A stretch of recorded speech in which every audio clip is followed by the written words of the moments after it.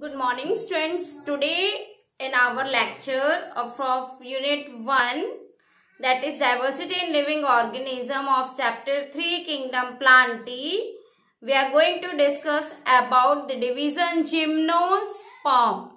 So how gymno word is stand for the naked and here the sperma word stand for the seed. So the main identifying feature is that the seed developed after post-fertilization is not enclosed in a fruit, or we can say that they are not covered in any of the organs. So they are nakedly present in them. Students, mainly these gymnosperms are found in extreme conditions. They are found to be in 3 types. The habitat we will discuss later. Let's firstly discuss about that how are they found in 3 types of in their structure. First one is they are found to be in shrub of having the branches with very minute type of leaves. They are called zinco plants, and when they are having medium sized tree, not so big, that is cycas plant and pinus plant. Some of them bear a very tall tree near about more than 40 feet, and they are called to be the tallest tree in the world, that is sequoia. This sequoia plant is mainly found in America. It is not seen in our India, and the people from different places come to visit this tall tree sequoia there in America. Further, students, we can give the example of tall tree in our India is the redwood trees. They are from Gymnosperm division. Here in Gymnosperms, they are generally found to be on very extreme conditions. Like sometimes they are found in very colder regions. Students, when you get the chance to visit a hill station, you may find these gymnospermic plant over there. Have you heard about the Christmas tree? This Christmas tree is generally found to be in hilly areas or very colder regions. And some of these plants are also found to be in xerophytic condition. Now let's see that what kind of adaptation made them to survive in extreme condition.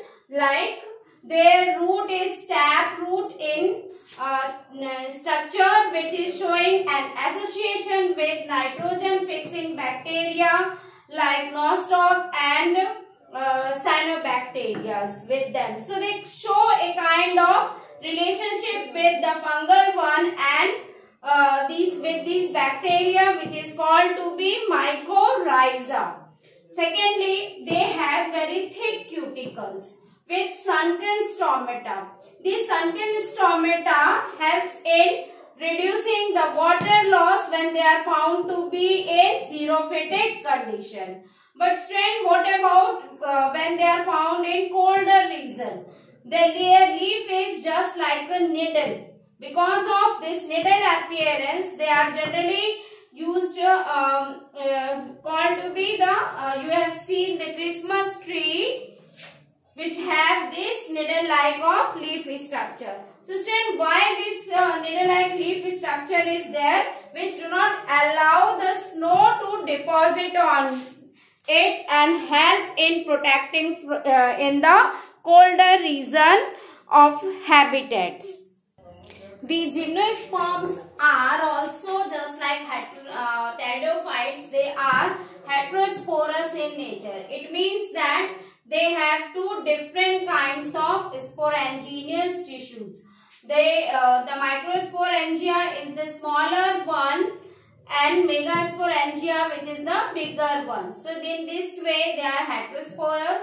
The microsporangia are giving rise to male staurobilly which release pollen, and megasporangia further give rise to female staurobilly which gives ovules or eggs. In some plant, students, these both of the female as well as male sporobilly are born on the same tree. like pinus plant.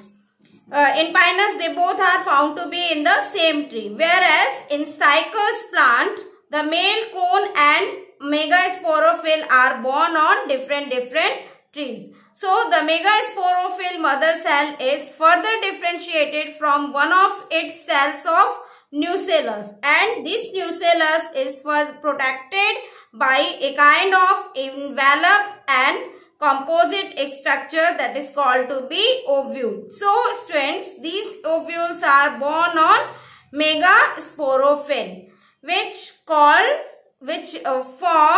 a kind of female cone. We can see here how these cones are showing different in their structure. So, here in this diagram, you can see that how these female cones are there and the male cones are found to be. These female cones are broader in shape with shorter structure and stunted structure, whereas the male one is elongated in structure. These are the fruit that is called to be conical in form. These are generally used for the ornamental purposes to the plain area people. When they go in hilly areas, they bring such kind of fruit. These are developed and they are found to be in pinus plant, that they are generally used by those people for burning purposes, because the temperature is very low in that area, so they use such kind of wood-like structure for burning them. Whereas the plain area people bring them this kind of conical structure to decorate their house as an ornamental purpose. Yes, students, just like the pteridophytes and bryophytes, the gymnosperms, male and female gametophyte do not have a independent free living existence. They retain with their sporangineous tissue of sporophyta, and the pollen grain is released from the microsporangium, which are carried by the wind pollination or air currents and come in contact with the opening of ovules born on megasporophyll. So, the pollen tube carrying the male gametophyte grow towards the archegonia in the ovule, and then they discharge their content in the archegonia. That's after following fertilization, the zygote develop an embryo and the ovules into seeds. So, seeds are due to this reason not covered in them. This is how gymnosperms are reproducing in atmosphere. Students, they are mainly called to be, their main benefit for the ecosystem is formation of mycorrhiza, which is generally seen in pinus plant and some of the cycas plant for fixing atmospheric free nitrogen of cyanobacteria. So, here students, this is all about the gymnosperm. And this is all about the gymnosperm. So, students, please go through the topic and learn them by heart. And this gymnosperm also helps in further development of angiosperm, which will be our next topic for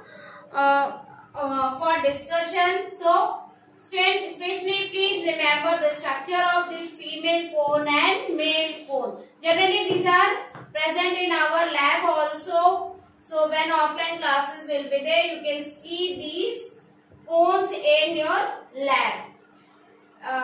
So, students, learn about the gymnosperm, write down their characteristic features as well. Mention how are they reproducing with their heterosporophytes. So, students, this is all for the gymnosperm. And you read the topic. Be safe at your home and have a nice day. Thank you and have a nice day.